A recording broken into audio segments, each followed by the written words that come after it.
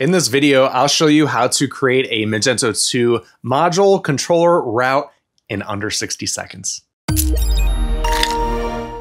Are you sick of typing in Magento 2? I don't know about you, but I'd rather be solving problems rather than worrying about typing all day long. The code we type is prone to errors and typos and invalid classes and so on. So I came up with Beeline. It's a much better way to generate boilerplate code and change your focus to shipping rather than typing. Beeline saves a ton of time. You have no clue how much time I've saved since I created this tool. Let's take creating a module, route, and controller. This is usually a pretty arduous task for such a simple feat. I just want text displayed on the screen. Let's do this. I'll give myself 1 minute to write this code. I need to create a module so Magento knows our code and route exists. I need to create a route to let it know what request to create a response for. And I need to create a controller, which is what to do once the request is intercepted. I'll start with a completely blank canvas of Magento 2. This is just a completely vanilla install with an empty app code directory. So let's start this timer and write this code. First, I will create a new file and folder at markschust/my-module, and I'll create a file for the registration.php file. And I'll open up my PHP tag and just start typing m2 registration. It's done. Next, I will create a file at etsy/module.xml.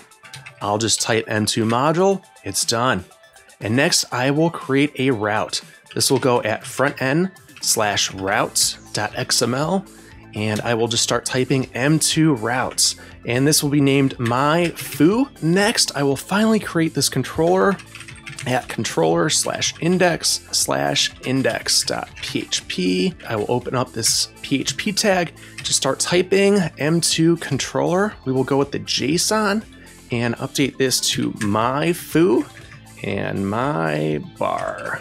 Let's stop our timer. And we also, of course, have to enable this module. Let's do that by running bin/Magento module enable markschust_my module, hit enter. And after that module is created, we can run bin/Magento setup upgrade. This will, of course, clear the generated classes and register our module with Magento. After that's done, let's go to the front of our site and refresh the page. And after that initial cache has been loaded, let's go to our domain and our route at /my-foo, hit enter, and we have our JSON response. Wow, I don't know about you, but I just saved so much time. Now let's look at the code that was generated for us with Beeline. Let's take a quick look back at the registration.php file. And I don't know about you, but I am sick and tired of typing this file. It's the same thing with every single module we create, with the exception being this string, which is the name of our module. This is pulled from our vendor name and module name, so it actually pulls out the name of our directory structure to create this file. It's pretty great. Next is our module.xml file. Again, this is a file we type with every single Magento module, and if we scroll over, we have this long no namespace schema location value, and it's easy to type something wrong or get one of these colons or slashes messed up. So Beeline just does this for you automatically. Next is the routes.xml file. Same thing, we have that long no namespace schema location all typed up out for us at this routes XSD, and we have a standard router. So you notice when I typed it, it actually asked me for the type of router I'd like to create. So if we go ahead and delete this and just start typing m2 routes, we have a drop down and it prompts us for the router to use. So if I was creating a CMS router, I could just select that and hit enter, and it automatically goes to the front name.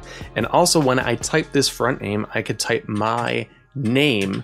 Notice how the ID also auto changes. So if I actually have a front name with a dash, it will also rewrite it to have an underscore, which is the format that these route IDs are expected to be in.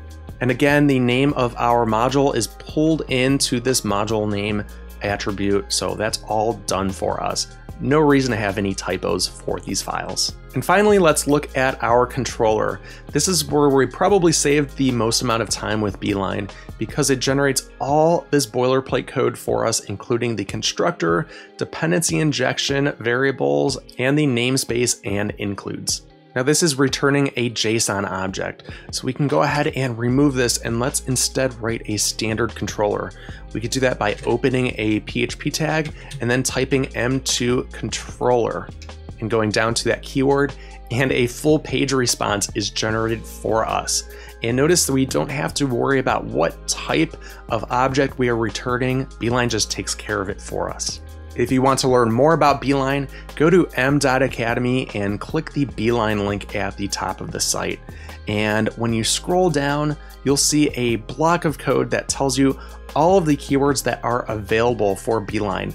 This is by far the most extensive Magento code generator that exists out there, and there are more added every day. I hope you liked this video and found out how much time Beeline can save for you, and I hope you're just ready to save a ton of time with typing in Magento 2. And as always, keep coding.